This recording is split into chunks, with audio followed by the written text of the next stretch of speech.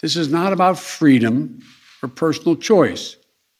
It's about protecting yourself and those around you, the people you work with, the people you care about, the people you love. My job as president is to protect all Americans. So tonight, I'm announcing that the Department of Labor is developing an emergency rule to require all employers with 100 or more employees that together employ over 80 million workers to ensure their workforces are fully vaccinated or show a negative test at least once a week. Some of the biggest companies are already requiring this: United Airlines, Disney, Tyson's Food, and even Fox News.